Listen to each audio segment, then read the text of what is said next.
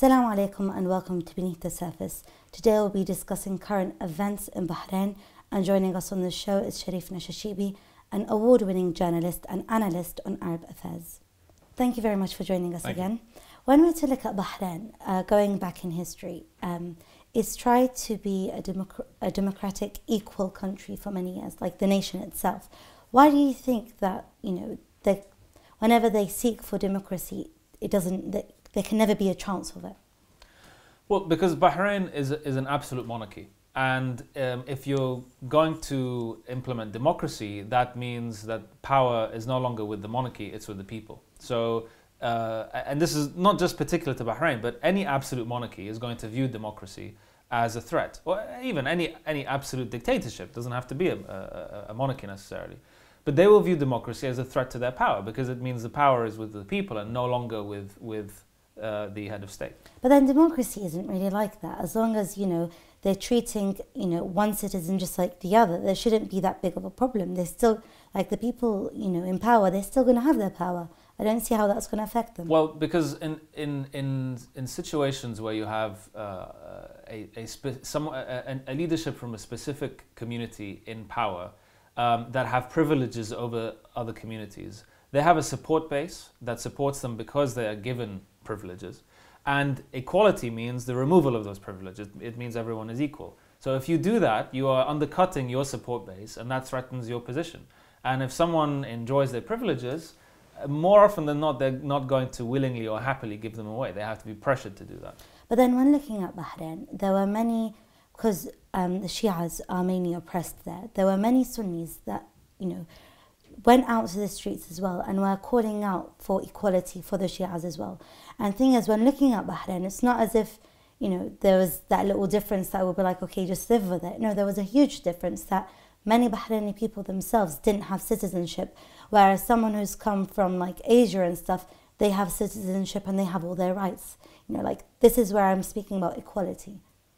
Well, I think the issue of Bahrain, from the beginning, has been portrayed in almost purely sectarian terms. Mm-hmm. And partly this reflects a reality on the ground, but I think partly that served to overcomplicate the issue.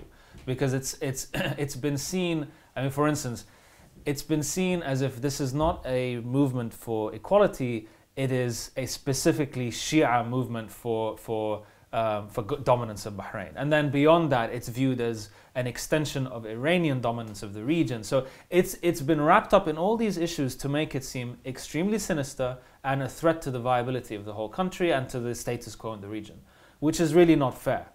Ultimately it is a movement based on equality of citizenship. Unfortunately, sectarianism has been injected into the situation, but is also a reality that they face on the ground. But then with Bahrain, the main thing that the majority of us, whatever sect we're from, liked was the fact that both Shia and Sunni actually came together. They united together, and this is where the whole sushi thing came of, like the Sunni and Shias would eat together, which equals to sushi. But then they still, as you said, went on the whole situation as it being sectarianism when it actually isn't. But if you look at, actually not just in the region, but let's take the region. Any direct challenge to leadership in the region, the natural reaction is to try and divide the challengers into different parties so that you sow discord, potential infighting, and that weakens the challenge. But that's not just unique to the Middle East, but this is an art of war, that you divide your opposition so you can more easily conquer and rule them. So that has been happening in Bahrain and has been happening throughout the region, that when there's a challenge, immediately the easiest thing to do is to portray it as a sectarian issue, that this one sect wants their rights against the other sect and vice versa, and then it becomes a self-fulfilling prophecy, and then you actually have very real sectarianism and communities distrusting and killing each other. But how can it actually be against this one? Because that's not necessarily the case at the beginning. It's viewed as, well, if we give this community rights, then it's going to threaten our rights as our community. And then when that happens, then when division gets worse, then suddenly it becomes a self-fulfilling prophecy, because then both sides view the issue as a battle between, either one side wins or the other side wins. But initially, as I said, what starts out as a movement for equality is portrayed and undermined as an issue of dominance over another, which is a misunderstanding and misconception of the movement from the outside. But then during the Arab Spring, or as some people tend to call it, Arab Sting, when Bahrain decided to go to the streets and protest against what's taking place, it wasn't really covered as much as the other countries were. Why do you think that was? Well, I think there are a few issues. One is, that at the time there was so much upheaval in the Arab world. It was difficult. The media it's a very one topic issue in the sense that they are able, considering declining budgets for foreign news, they are able to cover one international crisis predominantly, and then they move on to another one. They are unable really to focus on different flashpoints in equality at the same time. So you had, at the time, the entire region was boiling. So it had to share really this media attention with everything that was going on in the region and the rest of the world. So that was one thing. Another thing is the media environment in Bahrain is not conducive to easy access to proper coverage. I mean, journalists there have very tight restrictions. They face quite severe punishments if they don't do the job that the monarchy thinks they should be doing. So there are restrictions. And then there is also the issue of, for example, there are certain, Bahrain is allied to certain countries like Britain and the US, so there would be a reticence among certain sections of the media to focus too much on the issue because they don't want to ruin that relationship. So, there are different issues at stake. I don't think there was one overarching sinister reason why that wasn't the case, but for all these different reasons, Bahrain didn't get the necessary attention. Also, for example, when we're looking at the fact that Bahrain is allies with certain countries, you have to look also that the Gulf Cooperation Council entered Bahrain to put down the revolution for the Bahraini monarchy. Now, when you look at these countries, they also have very lucrative and long-standing ties, particularly with certain Western countries, which would add to the reticence to highlight this, because then it might cause certain friction between governments. So, for these different reasons, Bahrain didn't get sufficient media attention. But then when they were trying to use the whole sectarian tone, why did they keep bringing Iran into this? Because I don't when the situation was taking place, and until today, to be honest, there's so many events taking place in Bahrain. But they always use the Iranian card, saying the Shia, Iran's helping the Shia, etc. Why do you think they use that? Because in the region at the moment, there is this portrayal of that sectarianism is driven primarily by two countries, Iran on the Shia side and Saudi Arabia on the Sunni side. So any issue in the Middle East now, immediately one side will say, Iranian involvement. The other side will say, Saudi involvement. And then once that happens, you inject a regional dimension into it. It becomes at least in perception, if not reality, a much more dangerous issue that requires much more urgency. So this you'll see a knee-jerk reaction. It's not always based on any evidence whatsoever. But to add this level of threat, of fear, of urgency, they'll say, it's a foreign scheme, and these people are only agitating because that country or this country is telling them to do so. And unfortunately, that's even not just with Iran and Saudi.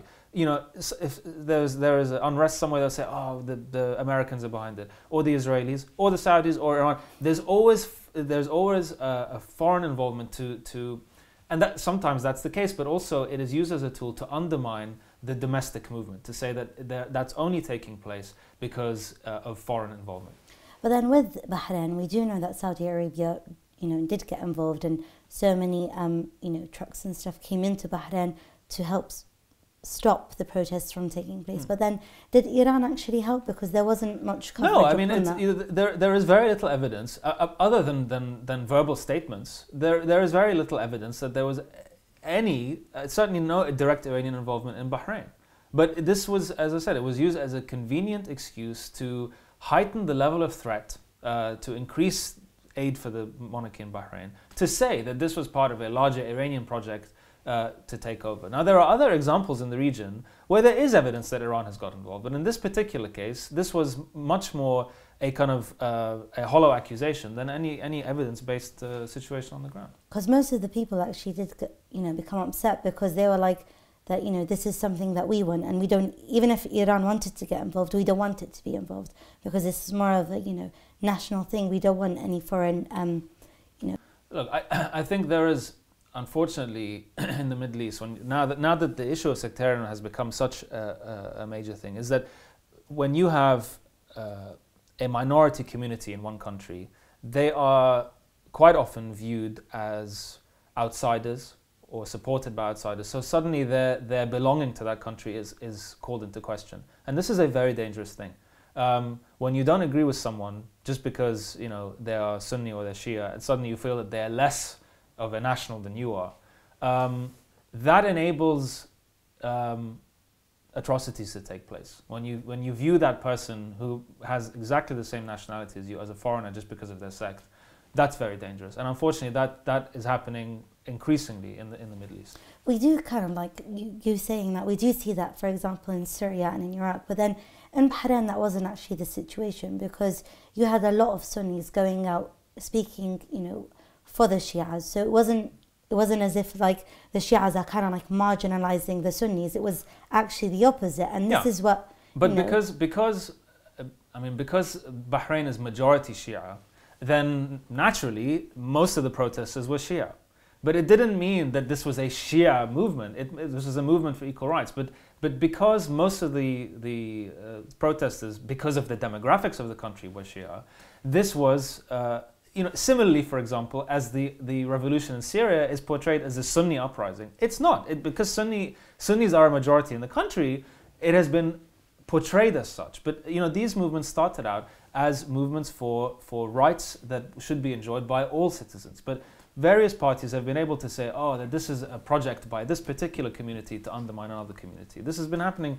This has been a hallmark of the Arab Spring, where revolutions have been undermined as a project by one group to existentially threaten another group. But in Bahrain, the protesting has been going for a very long time, but nothing's actually changed. Well, the problem is you have, Bahrain is part of the Gulf Cooperation Council. All these member states of the GCC they are fully behind the Bahraini monarchy. So the protesters in Bahrain are not just up against the monarchy; they are up against the leaderships of the entire region, who will not allow that to happen. And we saw that. The GCC went directly in Bahrain to put down the revolution. So really, the odds are stacked against them. They are up against an entire regional order that let's face it, is pretty safe. The Gulf, as opposed to the rest of the region, is much safer. It is backed up by allies, particularly in the West, who really will not allow any threat there that will seriously threaten any of the monarchies there. So it's a very rigid system to try and challenge. And because although you've had still low-level disturbances continuing since 2011, because it hasn't been able to reach a level where that it has seriously been able to threaten the monarchy, then the media hasn't been involved, because it's like any conflict that drags on for a long time. If it's just low level, it doesn't get attention, and that's unfortunately been the case since 2011. Is that protests have taken place, but they have not been able to reach that critical mass where people around the world would pay attention again. But then you do have a lot of people paying attention, especially like the Bahrainis that came to London and started their own protests and everything. You do have that, but as you said, it's not enough for the whole world to know about. But then the fact that the events are still taking place in Bahrain, and the Bahraini people are still being oppressed in whatever they are to do. Like if it was like with the whole situation, I just remembered when the presenter was speaking about how everything is safe and it's all okay, and then she decided to take off the microphone because a soldier was hitting a female, I believe it was. Like when that situation happens, the way that media twists it, isn't that something that should at least be covered? It should, but for various reasons, as I said, when you have limited budgets, so you focus on the biggest issues around the world, and unfortunately, at the moment, there are bigger flashpoints. And any conflict that drags on long enough, we've seen it in lots of other conflicts, it tends to stop being news. And because of the regional order, the alliances that these monarchies have, again, this would discourage coverage that would cause tensions between these alliances. And fundamentally, again, the problem is Bahrain and other revolutions in the region, they have been portrayed as simply a sectarian power play between bigger parties. So unfortunately, for example, I know many people who, for example, will, if there is a revolution in the Middle East that is, let's say, that threatens a Shia interest, then Shias will support that revolution, but be against another revolution where it's, it's exactly the same cause. Exactly. So for example, I mean, I know people who will say things about, that Bahrainis are entitled to their rights, and I absolutely agree. But then they'll look at Syria and be like, no. And I'm like, well, sorry, hold on. Let's look at this as a matter of principle. If you are pro-human rights, if you are pro-freedoms and democracy, then this should apply regionally. It shouldn't matter. This whole double standard. Exactly. It shouldn't matter whether the protesters are predominantly Shia or Sunni, or whether the leadership that's challenged is Shia or Sunni. You take them as people, as citizens of that country, and take it as a principle. Unfortunately, too many people that I know and people in the region take a stand according to what sect they're from and what sect the protesters are from and what sect the leadership is from, and they take their stance based on that, not on the principle that everyone in the region should be treated equally as citizens of a country rather than favored or disfavored because they're from one or other community. No, I agree, that does tend to happen, but then the whole thing of Syria differs completely to Bahrain, no? At the core of all these revolutions in the Arab world was people were fed up of being ruled by dictators who had a complete say in how the country was run. There was widespread corruption, there was human rights abuses, there was subservience to foreign powers. These, if you look at grievances around the Arab world, they are common. These are common problems in the Arab world. They are. And unfortunately, sectarianism has been used to divert the issue that, of course, in each country in the region, of course, there are differences in different circumstances, but underlying the grievances, public grievances, were these commonalities, that people were fed up of authoritarianism, of stagnant economies, of mismanagement, corruption, torture, all these things. People just want their rights. Unfortunately, sectarianism was used as a smokescreen, and now it's become a self-fulfilling prophecy because people now do view themselves as from this sect against the other sect, and now it's become much more complicated to solve. It has, but then when we're to look at Egypt, for example, the fact that, they were able to move Mubarak and, he was sentenced to however much it was, and, people felt, freedom. Well, then the way that it's actually happened isn't actually free. So, can we take that as an example, for example? Not, of course, agreeing with dictatorship, but then how can we learn from that to improve the other countries like Syria, Bahrain, Iraq, etc.? Well, I mean, in Egypt, you see what's happened in Egypt is not the fulfillment of the revolution. I mean, it's quite the opposite. The revolution has been completely rolled back. Mm-hmm. But again, this comes to my point of the leadership in Egypt has been able to do this because it has successfully divided opposition. You have an Islamist opposition to the leadership, you have a liberal opposition to the leadership. There is no coordination between them for various reasons. I mean, primarily because of the misrule of Morsi, that these two major camps don't coordinate, which means that the leadership can much more easily pick them off because they're not united. The reason why the revolution against Mubarak succeeded was that a spectrum of the Egyptian community came together for a common cause and brought him down. Since then, that hasn't been the case. The initial opponents of Mubarak, now there's all this infighting with each other. And again, this is the same in other countries where there has been unrest and revolutions, is that the leaderships, to varying degrees, have been able to manufacture or accentuate differences within the opposition movements to sow discord and infighting. And that is the golden opportunity for a particular leader to stay in power. But then one of the things that I'm not able to understand is, like with Morsi, for example, he was elected, he was wanted by everyone, not agreeing with what he had to say because there are a few things that are a bit controversial, but that's just a different matter. But the fact that he was elected and then he was asked to step down, he was forced to step down. Well, how was that democracy and how was that actually bringing the revolution into practice? Okay, there is such a thing as someone being democratically elected but not ruling democratically. And unfortunately, I believe Morsi fell into that trap And he's not the only leader. I think Maliki also, as he was elected, but he didn't govern democratically. Morsi wanted to, he passed a decree that put him above the law. That's not democratic. I mean, that's what a dictator does. And that was the beginning of the end of his presidency. The opposition movements began from then. And then even though he rescinded that decree a few weeks later, the damage was done, because in the eyes of people, this was a person who, although elected, just wanted to be another dictator.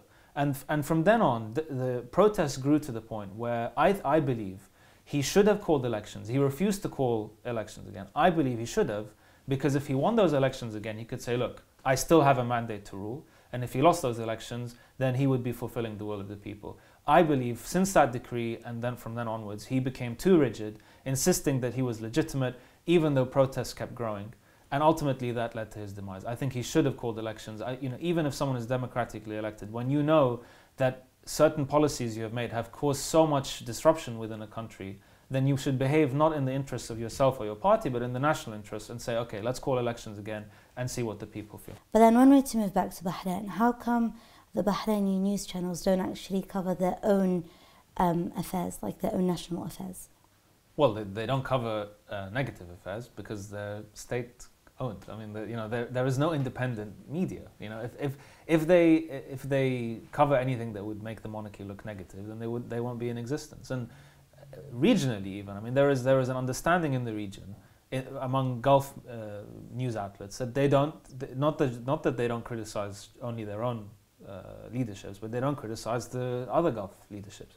There is an understanding, and so in Bahrain, you're not going to have independent media that's allowed to either to talk to the opposition or to portray the monarchy negatively. And this was seen very vividly in the closure of Al Arab station, literally just after it launched its broadcasting, because it had the audacity to interview an opposition member, even though they also interviewed the information minister. But the fact that the opposition member was on TV was too far for the monarchy, and they were closed very abruptly. But then was Al Arab an independent news channel? Well, it wanted to be, and I think it started with that intention. I mean, it wanted to be independent, and it wanted to be even-handed. And I think what it did with its launch tried to achieve both. It interviewed an opposition member, which I think showed that they wanted to be independent, and it also interviewed the information minister. So I think it wanted to show that it was even-handed, that it could break taboos while still being even-handed. So I think it had the right intentions, but it was, for me, incredibly naive, because initially they said that because it's owned by the Saudi Prince Walid bin Talal, that they couldn't launch in Saudi because there's no independent stations in Saudi. But how they thought they could operate independently in Bahrain is baffling, because they made the decision to launch in Bahrain after the revolution had already started in Bahrain, where it was brutally put down, where it was obvious that the monarchy was completely intolerant to dissent. So how did they think that they could set up in Bahrain, be independent, and operate the way they wanted to, without the government shutting them down if they breached any of these red lines? I mean, for someone who's as business savvy as Prince Walid, I thought I couldn't understand the rationale behind the launching in Bahrain. Because I was just going to ask, how come the Saudi prince decided to actually put it in Bahrain? Well, exactly. It doesn't really make sense. The decision sense. Was made after it was bluntly obvious that it couldn't really operate independently.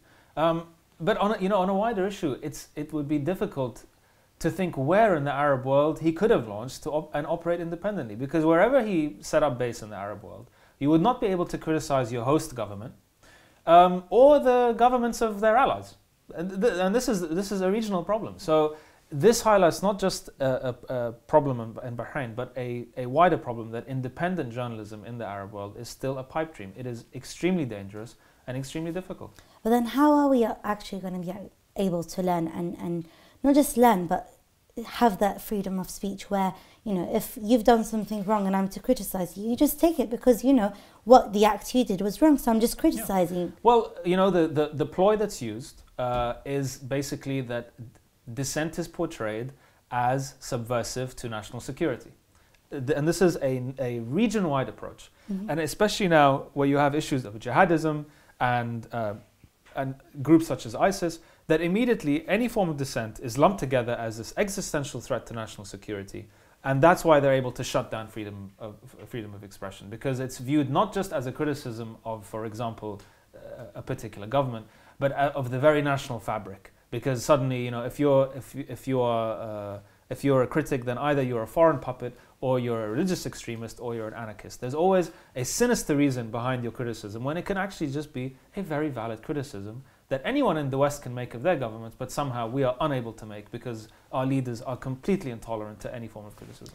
But then don't you think that one of the reasons to why ISIS was actually created is because they've been shut down so much that if they are to express themselves in one way or another, they'll just be like, taken to prison or something? Well, one of the reasons why ISIS has been able to expand the way it has, and Al-Qaeda did too, is repression. I mean, if you repress people, if you don't give them any avenues to express themselves, then they will be radicalized. And this has happened around the world. This is not an issue particular to the Arab world. So unfortunately, you have these decades of authoritarian rule. People become radicalized. People feel as well. Also, another issue is when freedom of expression is curtailed. Often, religious institutions are used as the only way of expressing that. And again, not just with Islam. If you look at, for instance, Soviet rule in Eastern Europe.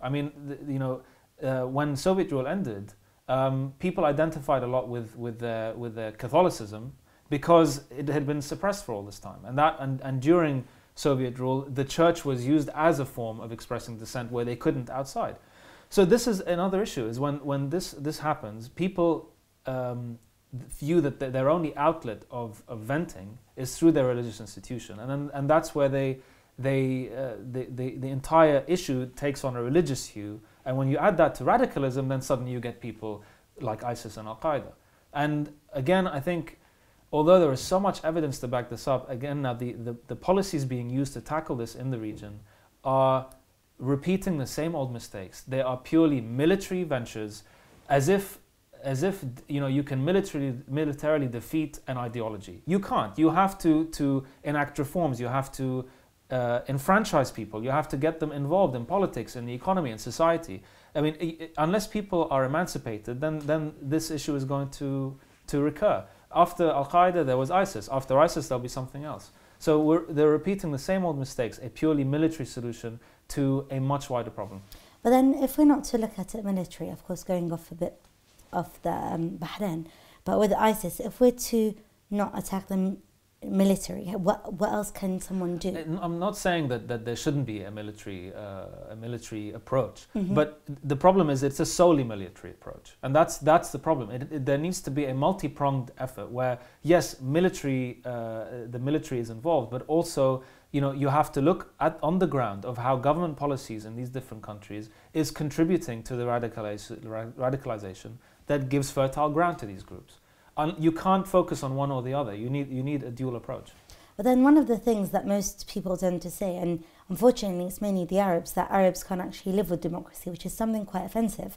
But then that is what's actually mostly said, that the Arab world only works with dictators. Do you agree with that? I've never agreed with this. I think it's deeply offensive to think that we are so backward that we can't speak for ourselves and we can't determine our own futures. This is so backward. But unfortunately, the way that the Arab Spring has turned out has been manipulated, call it what you want, is that people who hold that view feel vindicated.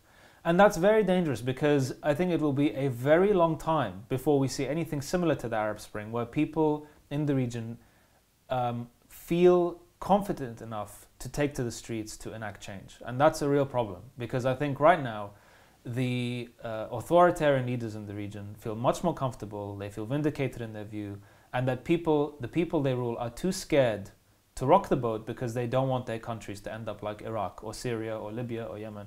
They don't want them to end up like a failed state. So people are very reticent, they're afraid. I understand that, but this has been the golden opportunity of these leaders to say, well, we told you, it's either us or the religious fanatics, and that's exactly what happened. So unfortunately, ironically, ISIS is cementing the regional order. It's not disrupting it. People are talking about, they're redrawing the map of the Middle East. No, actually, since the Arab Spring started, now, thanks to ISIS, these leaders are sitting much more comfortably, because they have been vindicated in this idea that you either have us or you have ISIS. Which one do you want? And unfortunately, people are afraid, and that keeps these people. But that has literally become the situation. It's either, like, for example, if we're to look at Syria and Iraq, it's either ISIS or what we currently have, which is, you know, nothing. Like with Iraq, it's a bit of a different situation, but mainly in Syria, the majority of people don't want Bashar al-Assad. Well, ultimately, all these revolutions, to varying extents according to different countries, you had issues of them being portrayed in sectarian terms. You had brutal government crackdowns, which led to radicalization. There was foreign involvement. You had all these different issues coming together, which meant that a lot of these movements, which were, you know, truly domestic, you know, spontaneous movements, suddenly became wrapped up in regional sectarianism, in foreign dominance, you know, and then infighting. So it didn't have to be this way, but it did. Unfortunately, where you have militarized governments and militarized radicals, unfortunately, the moderate majority gets drowned out, and then gets sucked up. It becomes polarized. So then they join one group or the other, and then it becomes a self-fulfilling prophecy. But the mistake is to think that this was always going to be this way, and that it was like that from the beginning. That wasn't the case. Things conspired, different issues conspired to make it happen that way. But then when we look back at the news channel, Al Arab, with them, couldn't they firstly start off with at least a year or two, looking at different countries, for example, and not focusing, of course, on the opposition or the actual government itself, not feeding... Well, I think it wanted... Look, it made promises of independence and impartiality and even-handedness, and I think it wanted to make a splash. And there's no bigger splash than breaking a taboo, right? So interviewing someone from the opposition was a taboo in Bahrain, and I think it would have. This was aimed at their audiences to say, look, we're putting our money where our mouth is. We mean what we say, and we are operating independently. But how they thought they could do that was, in a country like Bahrain, was fanciful. I mean, but that's the thing. Like, if they stayed for at least a year, where they're just covering other situations, like, for example, to speak about Iraq, against, get an opposition and get someone pro-Iraq, pro the government, that can kind of start the whole taboo, like breaking that taboo situation, but not start straight away with Bahrain. If they waited to do that, I mean, look, the region is awash with stations that are mouthpieces for one side or the other. Okay, if it started out that way, I mean, if it started out being really mild and not touching anything controversial, it wouldn't have had any audiences. Audiences would have immediately assumed that because it's in Bahrain, it knows what not to say, and it's just another mouthpiece. So if it wanted to succeed, it had to make a splash, and that's what it did, and the government shut it down. But people in the region are sick of when I watch channels from that region, straight away, you know what their angle is, what interest they represent, because there are certain topics, certain stations never touch. People don't want. There are enough of those stations. People wanted something different. Unfortunately, the environment isn't ripe for something like that. But then with Bahrain, it's mainly for the actual monarchy. It's not really for the opposition at all. You've just got one channel here in the UK where it's where it's focusing on the opposition in Bahrain, which they've tried to shut many times. So with that, like, how are we, as the Middle East, how are we gonna actually be able to learn from other countries' mistakes and hopefully not have the whole, situations that are taking place in Yemen, Libya, Iraq, Egypt. This is Syria. Intrinsically linked to the respect for human rights and to democracy, because of course there are problems in Western media. Let's say, journalists in the West don't face the same fears and problems that they do in the region. I mean, journalists in the West can criticize leaders and governments. They have the right to do that, to investigate them and things like that. That will land you in jail. That could land you with a death sentence in the Arab And it has many times. Of course, yes. And that's a problem, is we cannot hope for an independent media and for safe journalism while there is authoritarianism in the region. That it's intrinsically linked. If people have their rights and have freedom of expression and have democracy, then that's when independent journalism can flourish. But when you're not allowed to say a word against the ruler, no matter how valid that criticism is, you will never have independent journalism. And even if Al Arab launched in Bahrain and didn't touch the issue of Bahrain, it wouldn't be able to say anything remotely controversial about an issue in the Gulf region in general. And even beyond that, I mean, for example, the Gulf monarchies are very much behind Sisi in Egypt. Al-Arab wouldn't have been able to say anything critical of Sisi. They would have been shut down for that too. Would have been the same if they criticized the monarchy in Jordan. So it's not just about Bahrain, it's not even just about the Gulf. They wouldn't have been able to touch a whole host of topics regionally that would have affected relations with those other countries. So it would have been very obvious from the beginning, given all these different issues they wouldn't be able to touch, that it was either going to try and honestly be independent or be a mouthpiece. And I think it chose one, and the monarchy showed its hand straight away. But then couldn't they come to the UK, for example, or any other Western country and start off their Al-Arab news channel?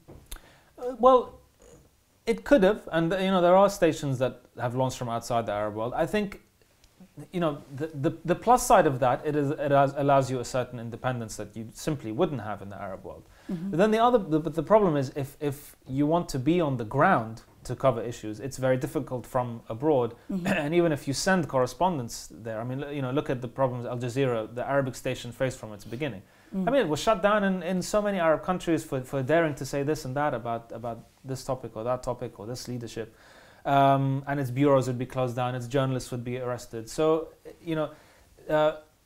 you have the problem from the outside of not having the necessary access on the inside. But then if you try and get that access, even being based in the West doesn't help. You still need accreditation. Your journalists can be thrown in jail by these countries. So it's fundamentally an issue of a lack of access in the region and a lack of just being able to do a journalist's job properly in any of these countries. But then how come the prince, who's, part of this whole monarchy and I believe would agree with what, it's actually taking place, how come they would actually dare to, speak about what's actually taking place in Bahrain? That's a bit weird. Look, Prince Walid, I mean, he doesn't speak officially on behalf of the Saudi monarchy. And he's always been quite an independent prince, and he's always been very business-minded. So he's not a Saudi minister, for example, so I don't think he felt necessarily under the same constraints. But again, it was so incredibly naive of him to think that he would be able to get away with that in a country such as Bahrain. And the fact that there was no official Saudi condemnation of the closure of the station means that, I think Prince Walid has no real backing from Saudi. So they have the dilemma now of either they resume broadcasting in Bahrain, but then people will immediately know that they've accepted the monarchy's restrictions, or you launch somewhere else. But there's so much money and time and effort has been put into it. I mean, I don't know if this would be even feasible anymore. So it's an impossible situation, I think, for them. But then when we're to look at how the channel was actually closed down, do you think that that's just making it more? It's stressing on the idea that there can never be freedom of expression or freedom of speech in Bahrain? Well, the manner in which it was closed down was laughable. I mean, really from both sides. I mean, firstly, the authorities said that the station lacked the necessary permits. I mean, it made the decision to launch there, in 2011. They had lots of time to get the permits, and just a few days before the launch, the information minister praised the launch because it would raise the Bahrain status, media status. So, a few days prior, if they didn't have the permits, the information minister wouldn't be going and singing the station's praises. That was BS, let's face it. Of course they would have had the necessary permits. And Al-Arab, to say, well, we stopped broadcasting because of technical issues. Well, you had years to figure out these technical issues. If you launch a station, you check these issues before you launch, not a few hours afterwards. So both sides, I mean, the station wanted to save face. It wasn't going to say, we're shut down for the real reason. But then if it did, wouldn't it have made more of a stand? If it said that we're shut down for this and this reason, wouldn't it not have made more people react in a way? Like the fact that a whole channel is being closed because they brought, an opposition. Well, I don't know. Maybe they hoped that they would be able to resume broadcasting from there, so they didn't want to say that. And as well, you have to consider the lack of any Saudi condemnation of probably the station felt very alone, that they weren't going to get the necessary support from Bahrain or from the region. So that's difficult to say. You have to ask them why. But the rationale that there were technical issues, you would sort these out beforehand. The authorities alluded to something along the lines of, not the station not taking into account, regional sensitivities, blah, blah, blah. I mean, that was really the real reason, was that basically they dared to interview an opposition member, and that was enough. The rest, no one believes that there was an issue of permits or technical issues. And that just, it was just laughable. And again shows, I don't know whether, the authorities in the region take people for fools. That they think, do you really believe people will think that it was an issue of permits? Of course people know that they crossed certain red lines. But I don't know whether they actually think people are fools or whether they really don't care how they look. I don't think they care on how they're going to be looking. Oh, yeah. Because they've just shut the channel anyway. Yeah, I mean, they do that and then they still say, let's say if a media outlet is shut down in the region, the government that shuts it down, they'll do it, and at the same time say, yeah, we're an oasis of freedom of speech, and you think, wow, I mean, you're either completely deluded or you must think everyone are fools to think that this is the case. So that is really what actually happens, especially in the Gulf, and unfortunately everywhere. It's not just the Gulf. The entire region is faced with this problem. That is true, and hopefully, like with the freedom of expression that the majority of us Arabs have in the West, we'll be able to actually bring that back to the Middle East. So thank you very much for joining us on the show, and unfortunately we've run out of time. Thank you very much for watching Beneath the Surface. See you next time.